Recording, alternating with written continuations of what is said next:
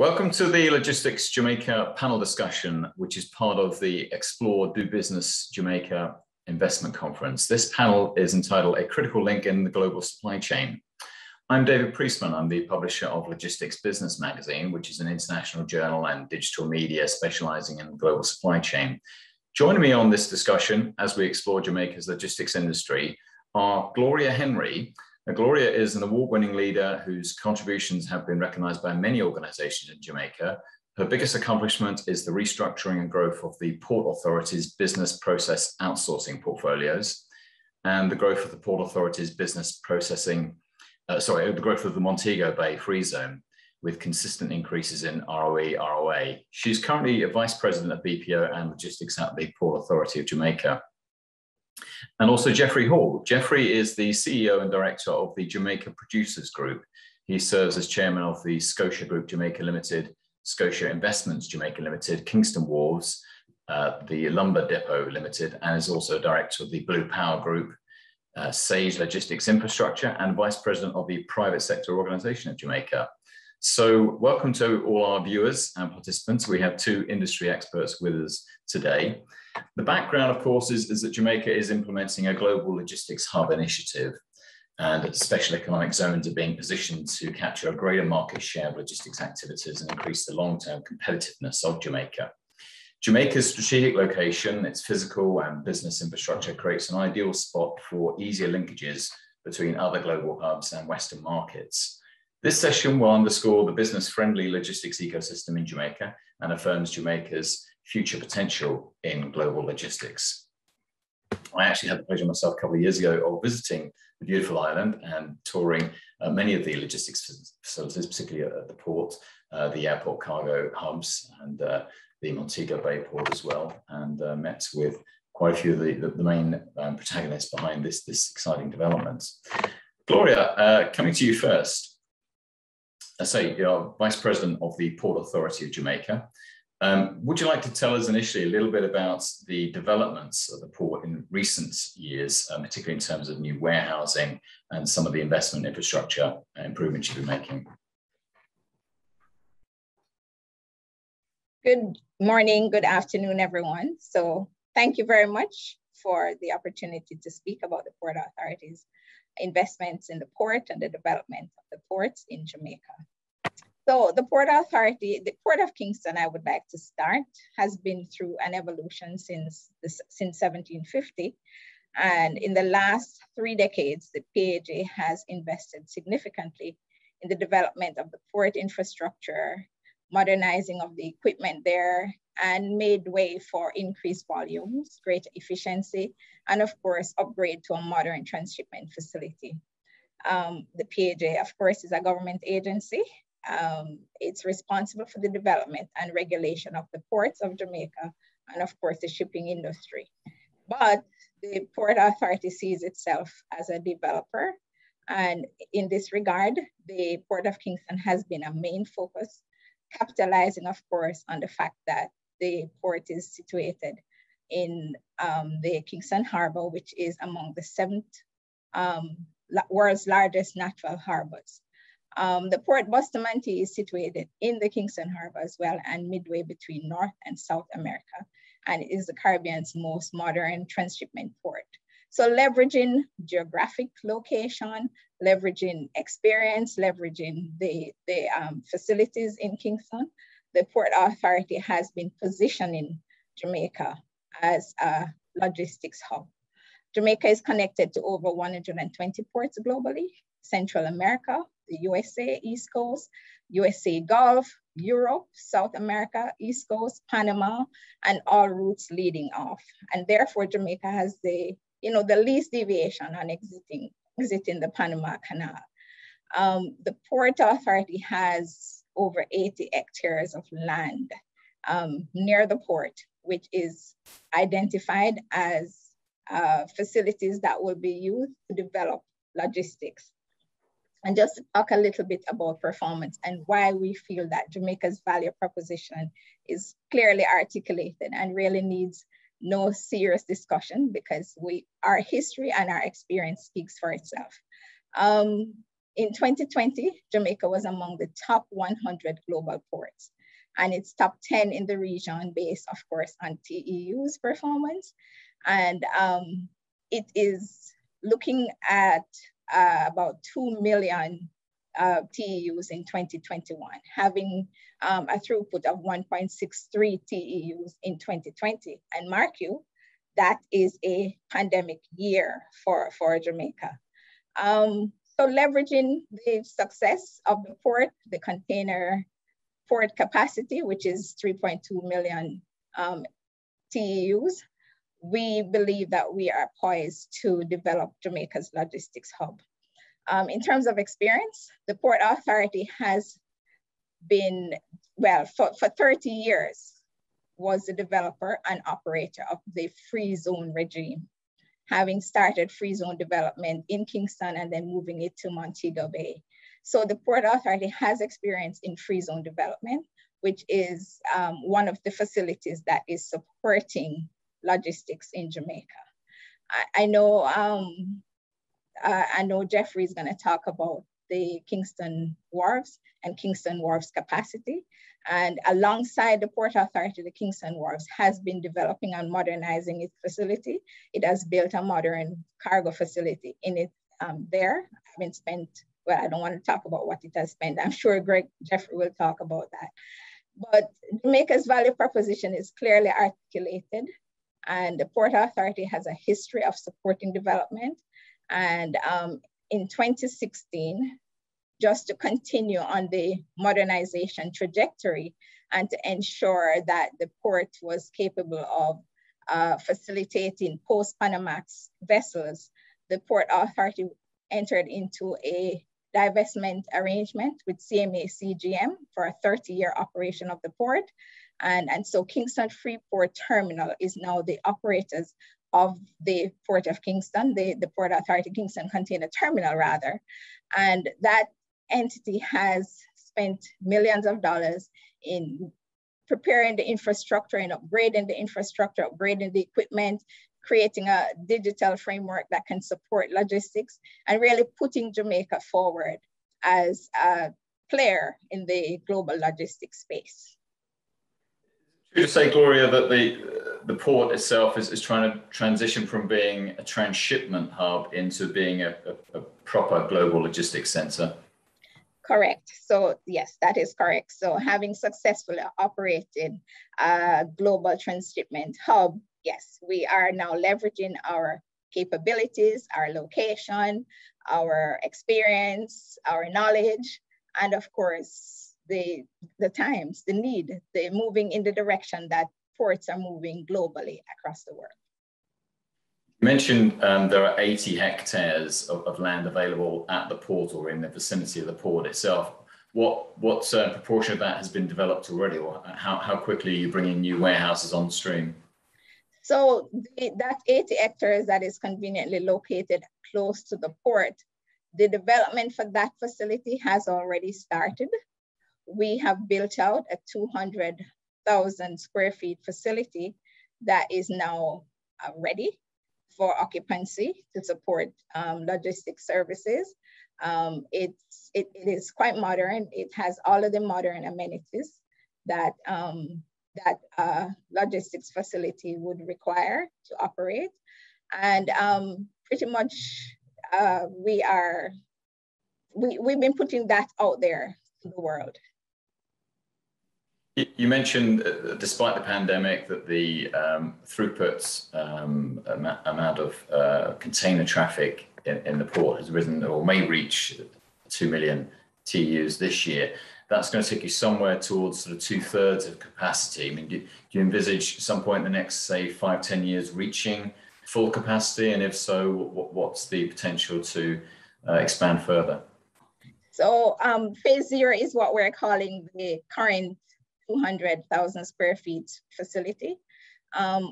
Beyond phase 0, we are looking at developing the rest of the lands, logistics warehouse for cargo, value-added services. We're looking at a world-class modern warehouse facility in the West Terminal lands. We're looking at redevelopment of the free zone and the free zone areas, creating and developing modern warehouses. And of course, you would have heard about the warehouse and industrial park facilities that have been talked about. Again, we are looking at the proximity to all the major ports, proximity to the free zones, because the free zones provide the facility for the 3PL and 4PL type services, outsourced services. We have already opened a law enforcement facility adjoining the warehouse, which comprise units from Jamaica Customs Agency, the US Customs and Border Protection. And we are also building out and supporting facilities in neighboring Portmore St. Catherine. We mentioned, you mentioned earlier Kingston Wharves. Might be an opportunity to bring Jeffrey in here. One of the many hats he somehow manages to wear is the directorship of Kingston Wharves, which I think, right, saying that the largest 3PL at the port there. So Kingston Wharves, and I thought that Gloria did an excellent job of laying out the surrounding government infrastructure that really supports Jamaica's push to excel as a logistics hub.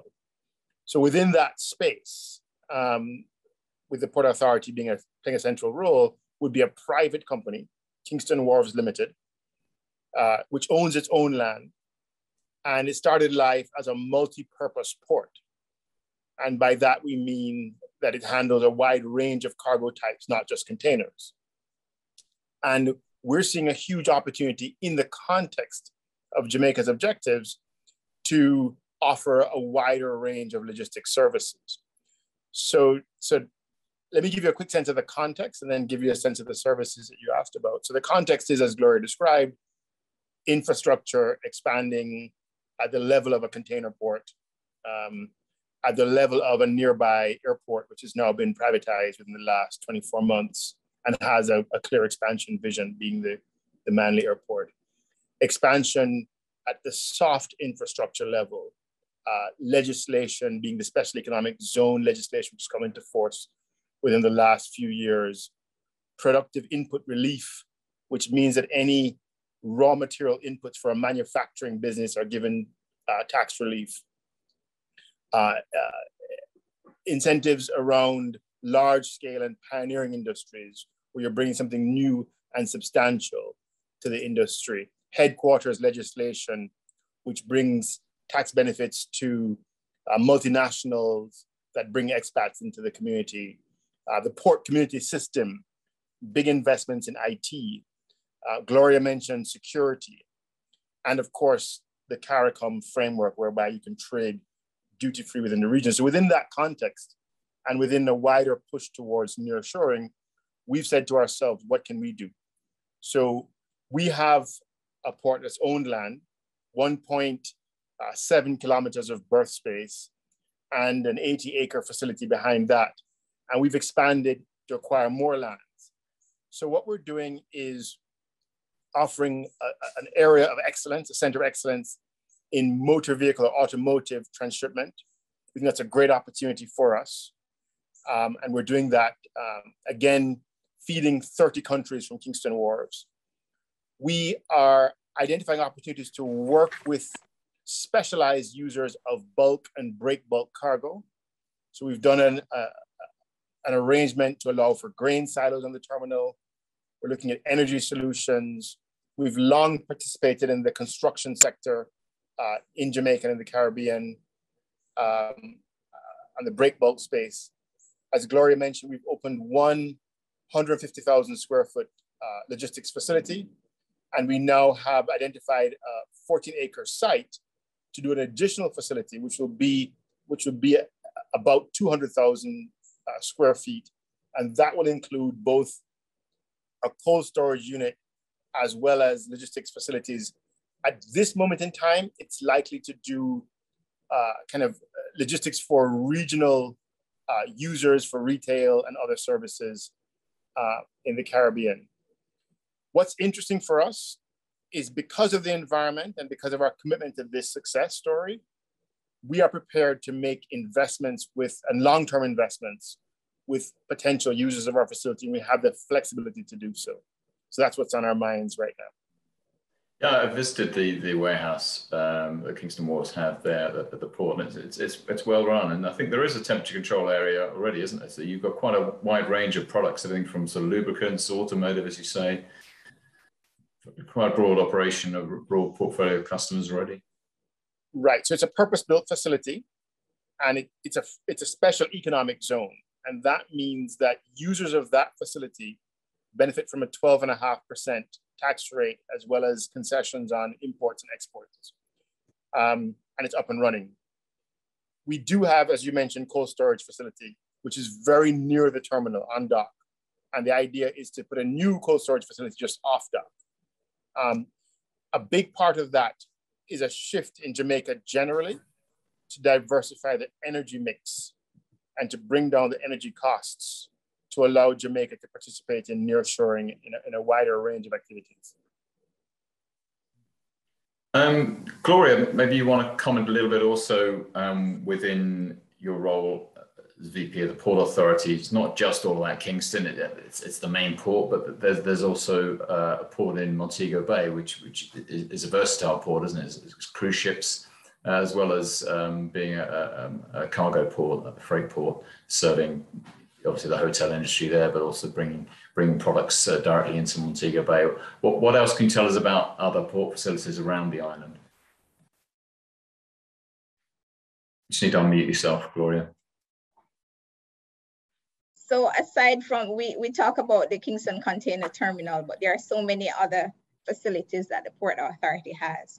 So of course, the PAJ is an agency of the government, so it has responsibility for all the ports.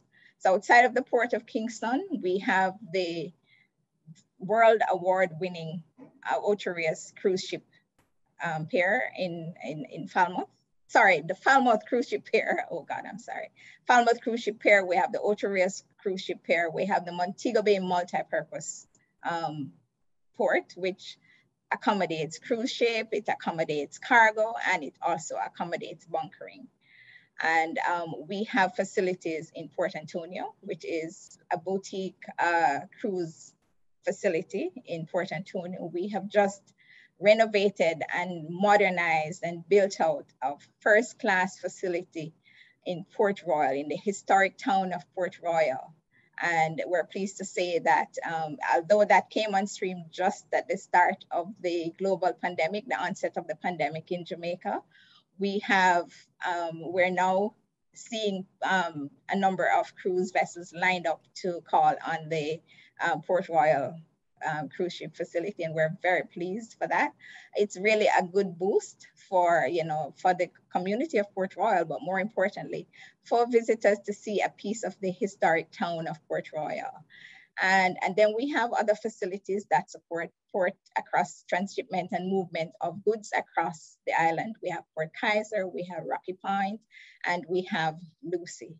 So, the Port Authority facilities are quite diverse, and it allows for, domestic transfer of goods, accommodating vessels across the island and supporting movement of goods across the island.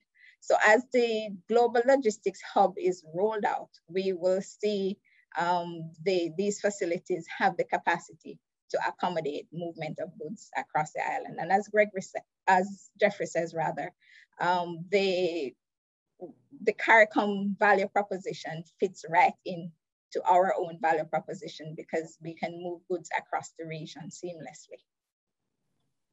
I wanted to talk a little bit about some of the drivers behind the Logistics Hub initiative, other than ports. So there are a variety of special economic zones that the government has identified for development. So perhaps Jeffrey, you may want to comment first, but the Caymanas Special Economic Zone, there's a huge amount of land available there for a mixed industrial development, including logistics. And there's also the very exciting planned development at Vernon Field, the former military airbase, which is potentially could be a massive new airport or air cargo facility. You want to talk about what's happening with those developments and some of the other zones? Sure. I think it's important, David, to locate the various initiatives within the wider context of what's happening. So what's happening is that whether you take a geopolitical perspective or just the underlying economics of recent supply chain dislocation, what's happening is that we believe Jamaica can present something new to the logistics supply chain globally. We believe that wage rates are going up in the largest economy in the world, the United States, for various reasons, and Jamaica presents a competitive labor force. We believe that the rule of law in Jamaica is well understood. It's an English-speaking environment. It's proximate to the US. So in that context, what we're saying to the world is we can identify pockets of land that are relatively well situated in relation to transportation and logistics, strategic and global assets.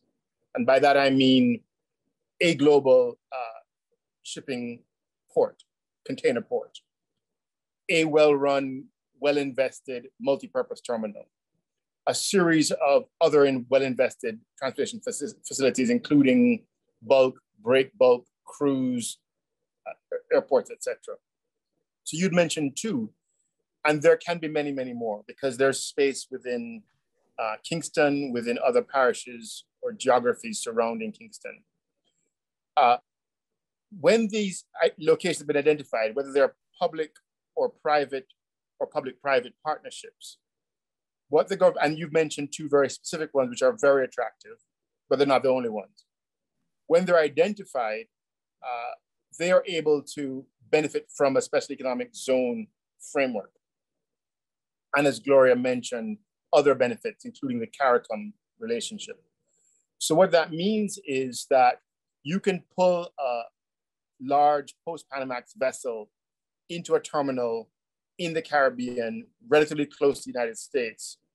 And we're unique in that sense. There are one or two other areas in the Northern Caribbean where that's possible, but throughout the wider CARICOM, that's a challenge that we have overcome. Relative to the port, you can find energy solutions that are emerging. You can find break bulk and bulk cargo solutions that are emerging, and you can find an airport nearby. Vernon Field has a history, but the long and short is that it's a suitable site for large-scale industrial and commercial development. Caymanas is a similar story, large acreages of flat land, very well situated, both to the international logistics assets that I mentioned, but also to the highway network in and around Jamaica, which is a relatively meaningful population size.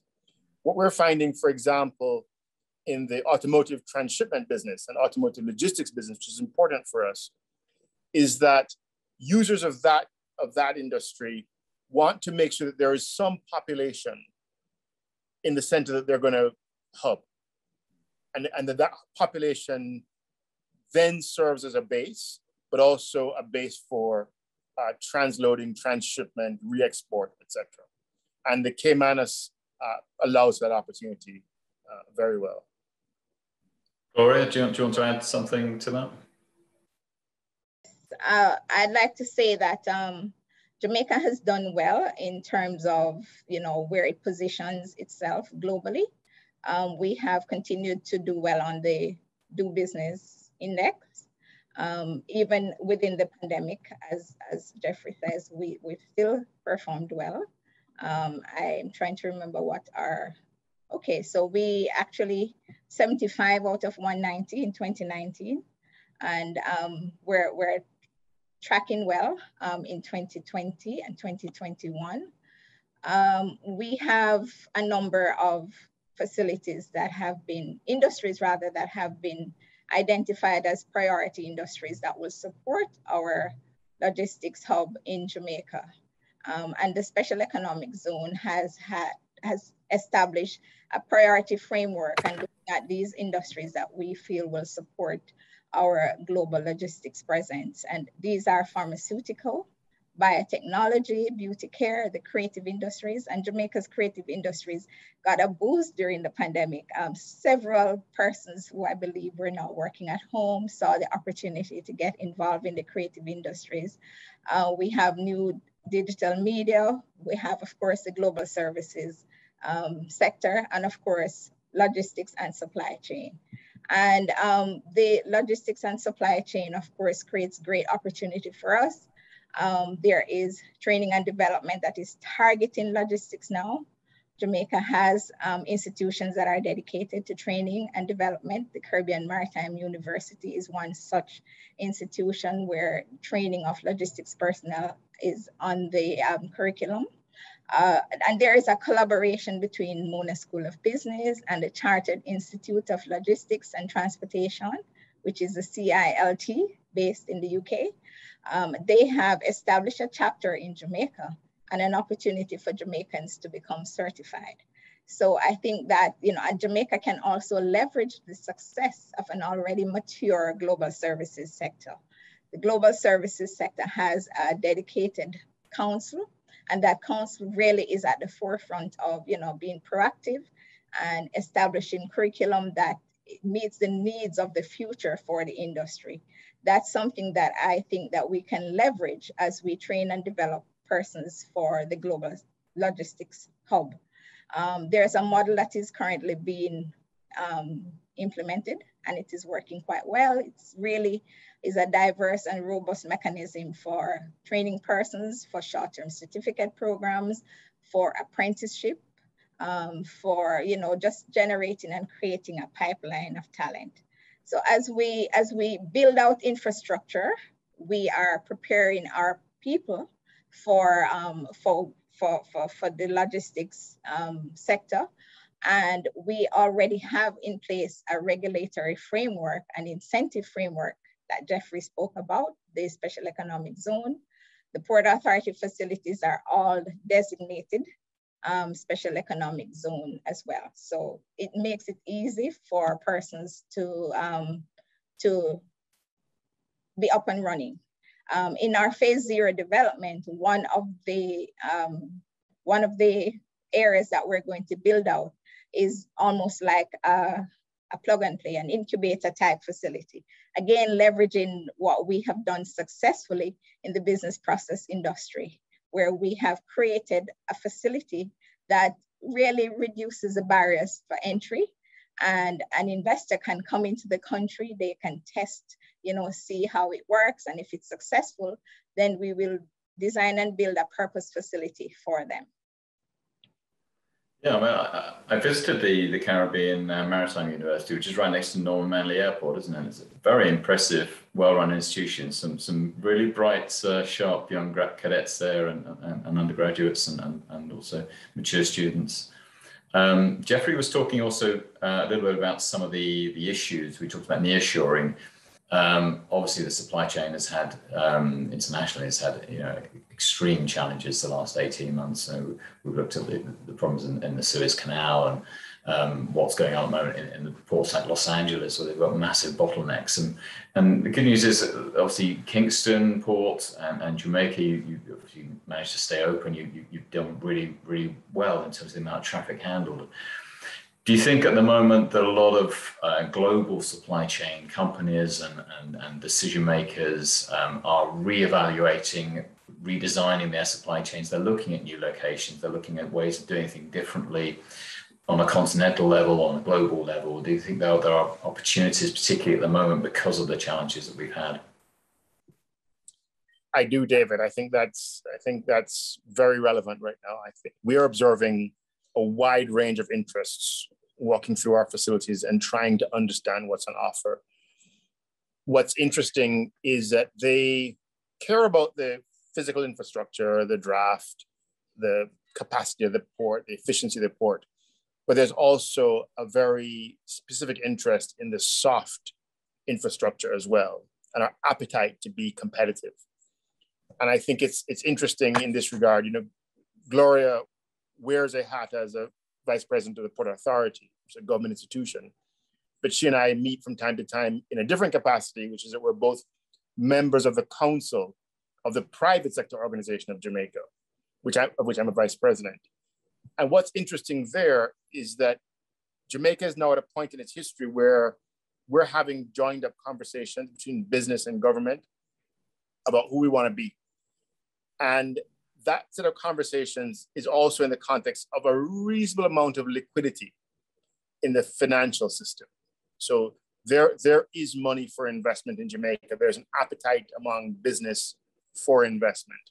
And so while I think that it's important to observe the dislocation in Port of Los Angeles and Long Beach and what's happening with COVID and its impact on supply chains in Asia, and some of the geopolitical chess moves that are resulting in people de-risking from more conventional manufacturing jurisdictions and wanting to be closer to the Caribbean or closer to the markets.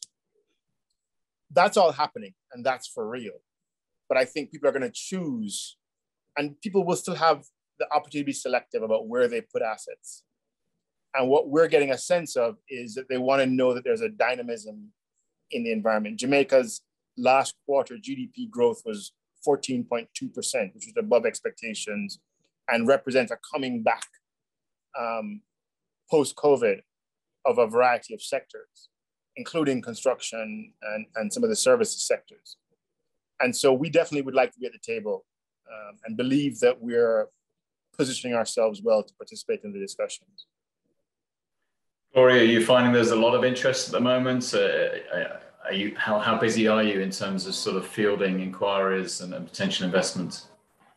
We are fielding inquiries, and we believe that the interest is current, but also we are positioning ourselves as an alternative to mitigate future risk, such as those that are, that are currently being experienced in the global supply chain.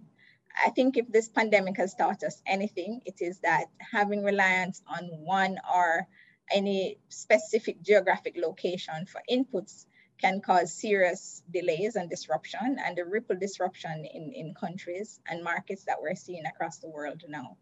So our modern logistics facility, of course, is an alternative. It's an opportunity for companies to see, that we can provide manufacturing of inputs, we can cater to order fulfillment, and many other aspects to support the logistics. We have the vessels, we have the capacity for the vessels, we have the warehousing facilities, we have the people, we have the legislation and the policy framework, and we're ready. Absolutely. Jeffrey, looking at your role as CEO of the Jamaica Producers Group, how are you finding the government support in Jamaica helpful in terms of your plans and your strategies?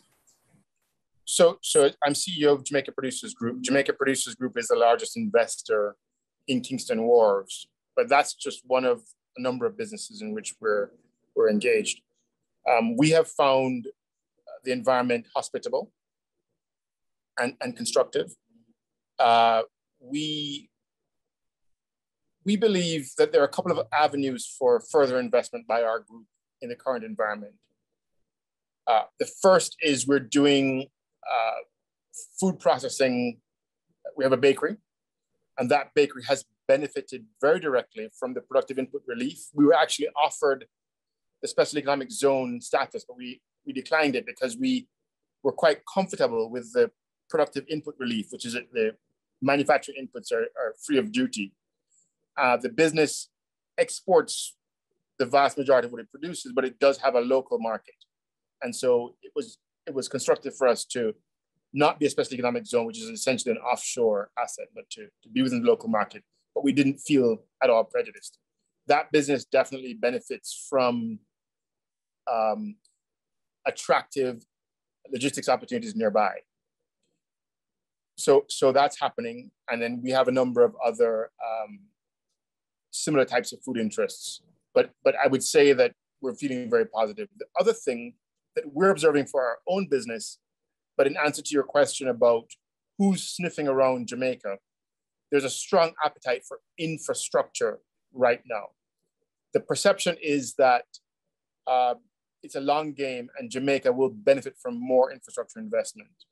And so we are having interesting conversations at the level of energy, at the level of water, water facilities in Jamaica, construction generally, including the warehouse for further investment. And as I mentioned to you before, we've identified what we consider to be a long-term growth potential in the wider automotive transportation logistics industry. The Logistics Hub initiative is definitely helping you in terms of international efficiency, in terms of being able to export products more quickly, more efficiently. Yes, it is. And I think what's important for us is a kind of a step-by-step continuous improvement mindset, which is across government. So I had mentioned specific pieces of legislation that have come into force during the course of our investment in Kingston Wharves. So the Special Economic Zone has come into force. They've had to work out the teething pains. We've done that collaboratively. The productive input relief started out, I think, in maybe 2008, 2009 or 10, and it's emerged subsequent to that. And it's now very, very functional. The port community system, which is designed to remove a number of bureaucratic steps within the customs process and the wider use of the facility and automate them, is coming into being. The Port Authority has a huge role there. We are now doing a number of back office type initiatives that make us very confident about our investment. So rather than a tradition of 100% face-to-face inspection of cargo, that's now able to happen under camera with authorized economic operator status available to people who use our terminals. You know, I could go on and on. Because our facility is private property, we've been able to do deals with potential users of the facility. In the case of one user, a private company in Jamaica that wanted to put grain silos on the terminal, we were able to enter into a long-term agreement with them. Other potential users and users of the facility have been able to get a status within our facility for themselves to get the SEZ or the Special Economic Zone benefits. And that's been valuable and been motivating for us. Our next big chess move, there are a couple of big moves that we have in mind, big by our standards. What I'm about to describe to you is about a $50 million investment. So we're doing an expansion of our berth 7, operate 9 deepwater berths across 1.7 kilometers. We're going to redo berth 7 to the tune of $25 to $30 million. We feel good about that investment.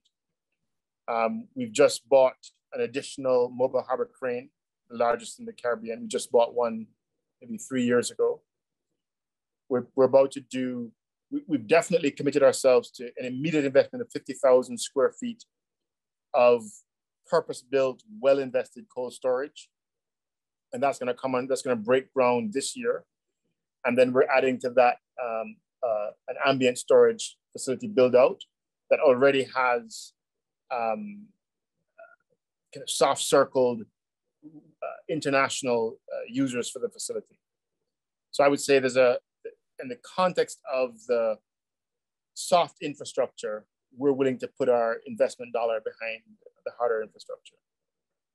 We haven't talked at all about air freight, so maybe we should quickly move on to that. I mean, obviously we've got Norman Manley International Airport at Kingston. You've got the Sangster Airport at Montego Bay, and there's some smaller airports as well that have some courier traffic and things. And I know the Airports Authority have partners there.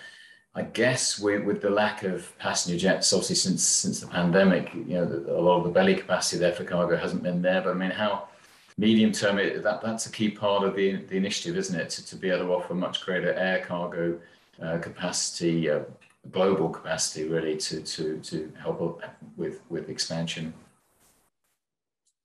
Yes. So let me just do it.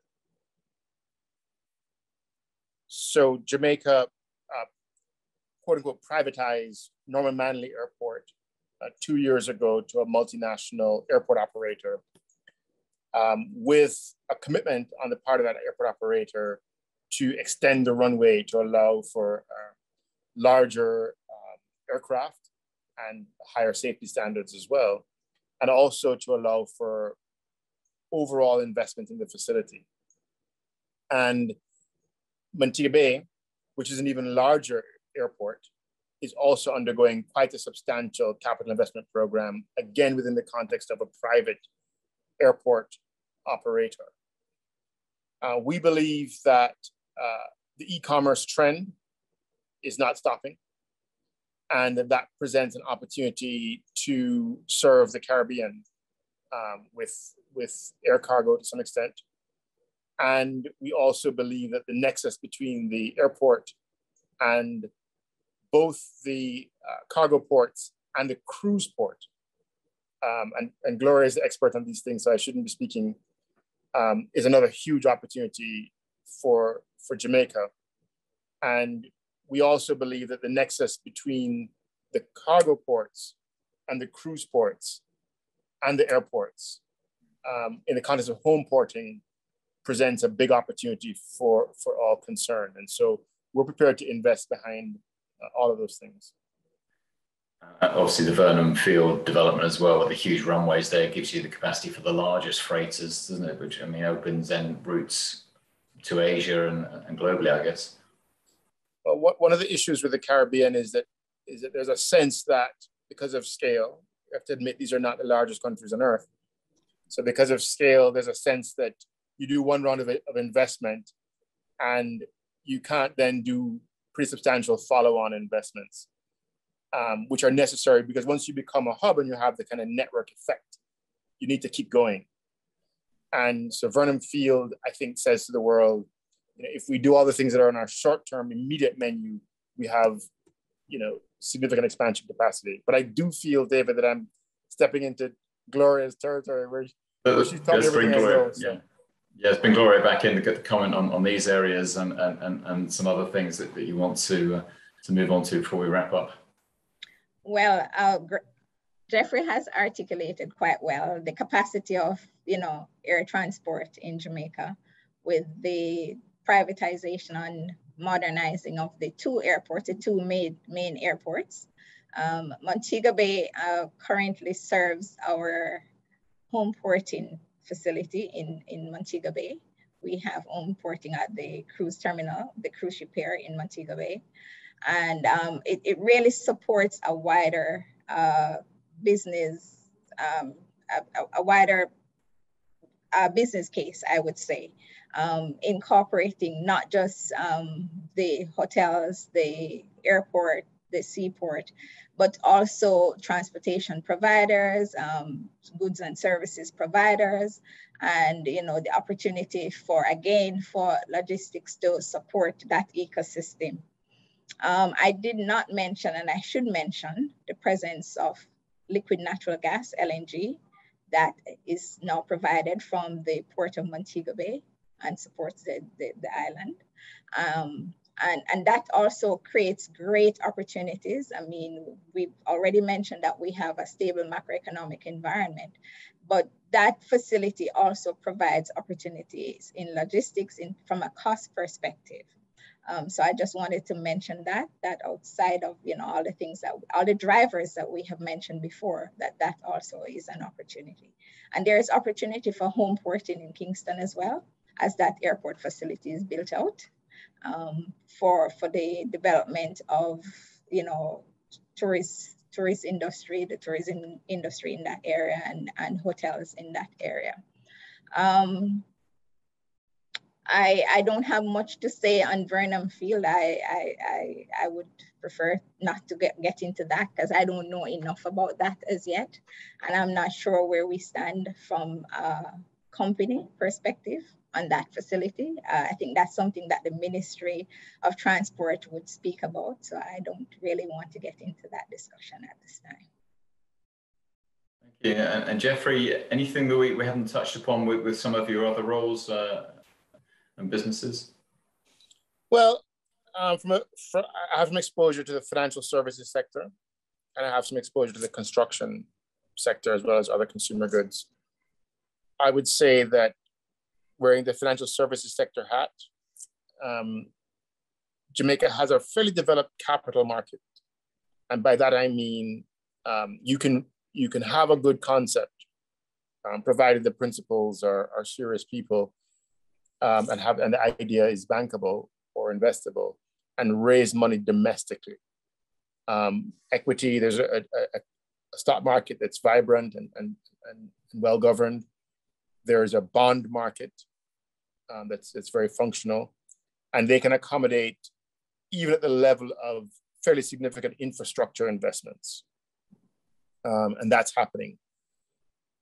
In the construction sector, I would say that because relative to our history, interest rates are low, there's a bit of a construction boom. So throughout the COVID pandemic, that's global, by the way, to some extent, but I think it's also likely to be sustained in Jamaica. The growth rates have been, I think, on the order of 7%. And there's quite a bit of opportunity left based on what's happening in the capital markets, as well as housing demand, low-income housing in particular, but also infrastructure. And from a consumer goods standpoint, I think some of the points that Gloria mentioned about the growth in the services sector,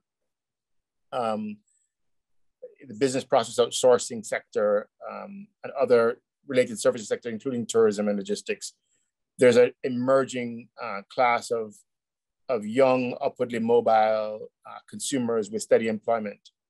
And that's very interesting as well and presents opportunities. Very much. I think we'll wrap up here and thank Jeffrey Hall and Gloria Henry for their time. Plenty of other things we could have touched upon, but I hope we've given a good flavour of the opportunity and the investments potential for Jamaica with their exciting logistics initiative. Thank you for joining us, and please enjoy the rest of the conference. Thank you, David. Thank you. Thanks, Gloria.